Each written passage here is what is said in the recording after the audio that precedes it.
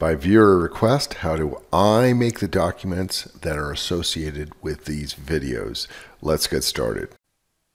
To begin with, I use a worksheet, not document mode. I have used document modes for some things. I recommend it only for people who have a fair amount of experience with Maple. Then, after zooming, I have a tendency to change the show hide of the execution groups. So here's some execution groups, here's some text groups, things like that. Here's an execution group.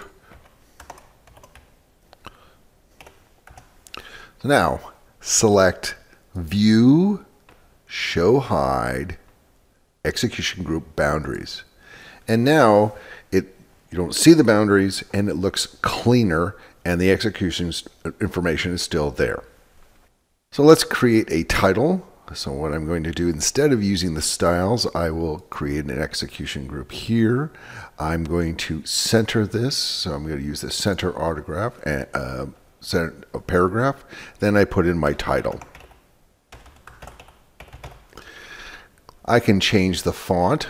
If I select it all, I could, for example, change it to 16. I can bold it. I can italicize it. I won't italicize it here. Okay, and if I enter, we can make some more comments. If I don't like that font size, I can select it and turn it to 14. How do I delete the top line? Control or Command Delete. Next, I want to create sections, so I click on the Sections button. Now this is how I put the header for the section. Headers can also be changed in font size, and yours may default to 18.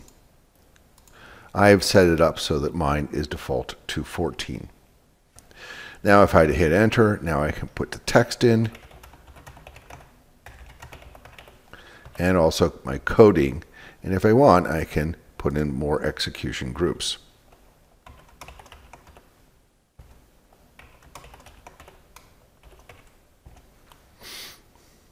When I'm ready to get out of the section, I click on T to create a text group, and then I click on Get Out, and now I'm out of it, and now I can actually create another section.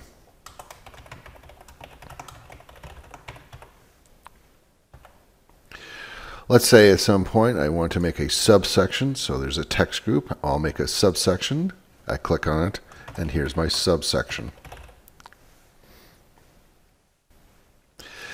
Changing color size is not very difficult at all. I can then select, say, my header here, and I can go over here to T, and then I can select green, and now my header is in green. You may notice that my plots are smaller than yours. That's because I set up in the Maple initialization file, which is a different video, with the fact that my default size is going to be closer to 300 by 300. Finally, if you have a particular style that you like, you can export it under Format, Manage Styles, Export Style Set, and it will say what do you want to default, and let's say we select all of them, okay. And then the question is, where do you want to put it?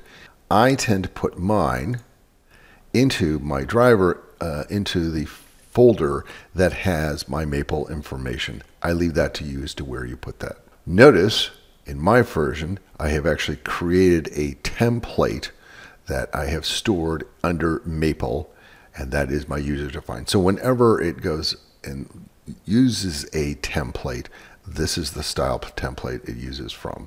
But again, you can select and find it from other places as well. So more about styles again. So here's some text, more text, and let's say what we want to do, and here's some more text here. Boy, I can spell well.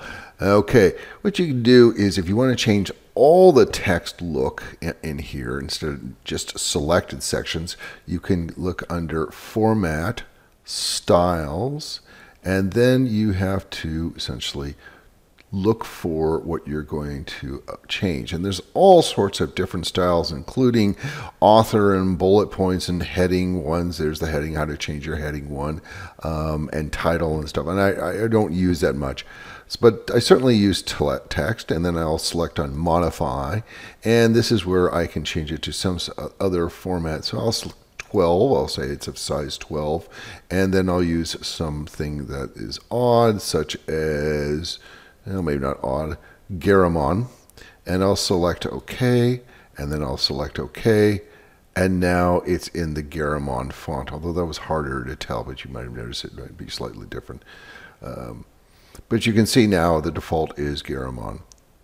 And clearly, since I can't spell, which is a goodly problem of mine, I go up under Tools, and there is the spell check, and it will look for bad words. It's not a bad spell checker. It will catch the dumbest of things. Unfortunately, there is no grammar checker in Maple.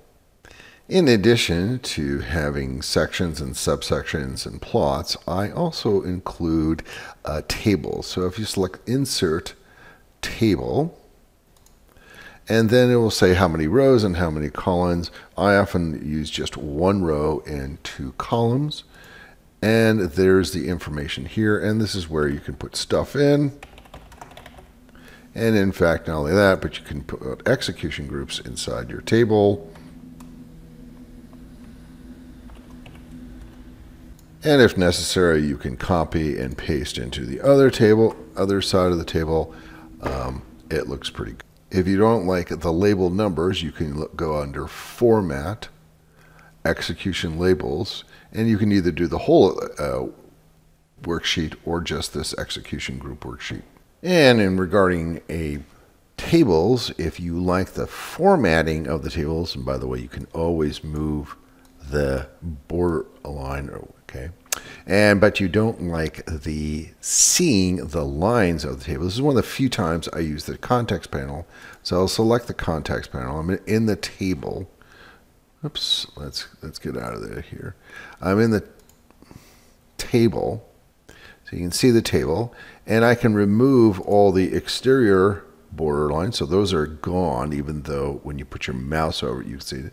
And if necessary, under tables, I can also, the interior borders, I can select none as well. And so now you can see that the two are next to each other, but the border lines are now gone.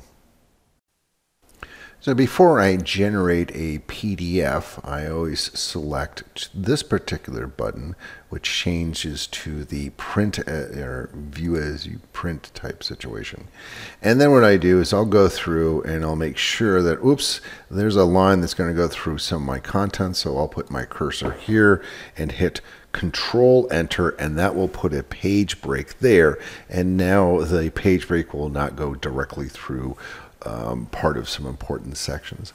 And at that point, then I can either file export as a PDF, okay, which I may do here. Is, yep, overwrite, that's fine, okay. Or if and this occasionally, Maple has a bug here, it doesn't print the arrows properly in a function, I'll select File, Print. See, there's the print, and then my name is going to be Print to PDF. And again, I will overwrite the PDF I already have. And by doing so, you can see that the PDF has been made with separate pages. If you don't remember how to enter a page break at certain locations, you can select Insert, Page Break, and that's where it goes. So one of the problems, though, is when you're in this, it tends to get smaller, and I like to make my content bigger, and you can't control the zoom size, so you have to go back up to here and turn this off, the print layout mode, and we're back to this. Unfortunately, it goes back to normal, and I like to make mine larger. I change the zoom size by holding my Control or a Command button down, and then using the wheel on my mouse. So that's a laid-back way of explaining how I do most of my document creation. It's very artsy. You can do it any way you want, but there's a lot of control in making a Maple document. If you have specific questions, leave them down in the comments.